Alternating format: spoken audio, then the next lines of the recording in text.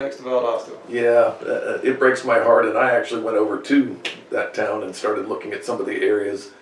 It's almost impossible. There's cows on every area that it passes through, and then dairy beyond that. So. Oh, the cows. Yeah, well, the cows in Brooks County are an issue, but I gotta compliment the dairy farmers. Whatever they're doing is helping. Good. I know some of what they're doing. They're putting vegetation next to their fences. The cattle manure doesn't run straight into the ditches and into the creeks.